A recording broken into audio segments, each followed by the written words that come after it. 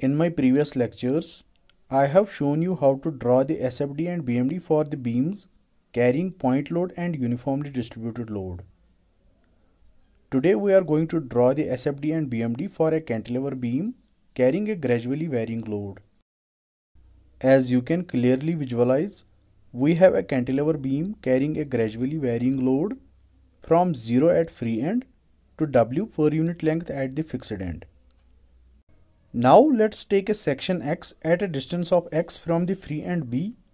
Since the rate of loading for a span L is W per unit length, which means the rate of loading for span X would be equal to W by L into X, or simply Wx by L per unit length.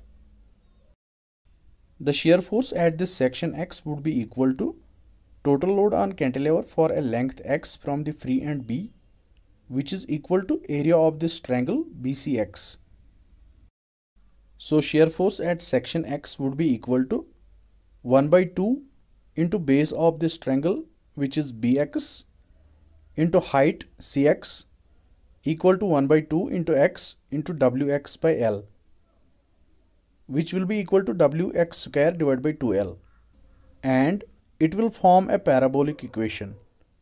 And let's mark this as equation first. At point B, the value of X is 0.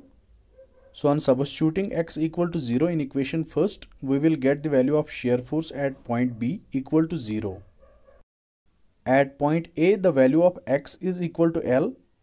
And on substituting X equal to L in equation first, we will get the value of shear force at point A equal to WL by 2. To draw the SFD, we will start from the baseline AB. Since we have calculated shear force at point B equal to 0, so we will mark this point as 0.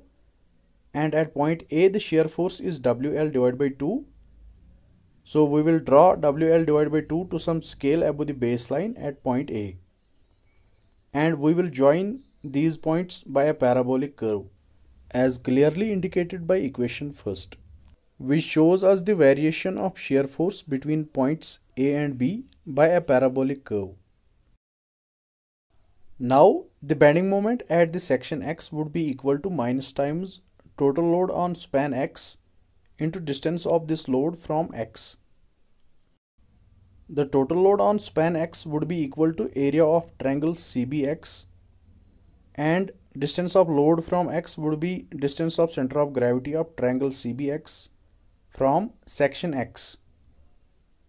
Distance of CG of this triangle will be X by 3 from section X, and this negative sign indicates clockwise moment. So bending moment at section X will be equal to minus times area of triangle BCX, which is calculated earlier as WX square divided by 2L, into CG of the triangle CBX, which is X by 3, equal to minus times WX cube divided by 6L, which forms a cubic law. And let's mark this as equation second. At point B, the value of X is 0, and on substituting this value in equation second, we will get the value of bending moment at point B equal to 0. And at point A, the value of X is equal to L, and on substituting X equal to L in equation second, we will get the value of bending moment at point A equal to minus times WL divided by 6. To draw the BMD, we will start from the baseline AB. Since the bending moment at point B is 0, so we will mark this point as 0. And the bending moment at point A is minus WL divided by 6. So we will draw minus WL divided by 6 to some scale below the baseline at point A. And after joining these points, we will get the resulting BMD. So this was all about this tutorial. If you like my content, please subscribe my channel and don't forget to press the bell icon so that you don't miss any updates in future. Thank you.